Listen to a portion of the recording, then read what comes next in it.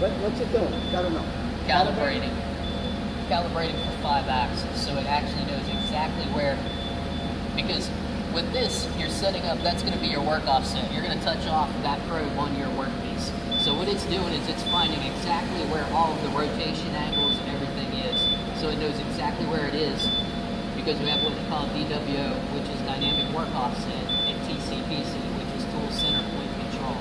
So with those two functions, when you touch off on a part here, and you touch off X, Y, and Z, when you rotate it, it'll know where all of that is and where the center point of that tool is in location to that. And that's what you're doing right now, is tweaking that. So that'll automatically, you put a piece there, it automatically picks it up. No, you touch off on the piece while it's like this.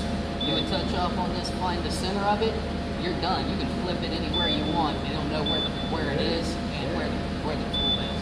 That's what your dynamic work offsets Can you hook that are. up in the brick one? Sure, no problem.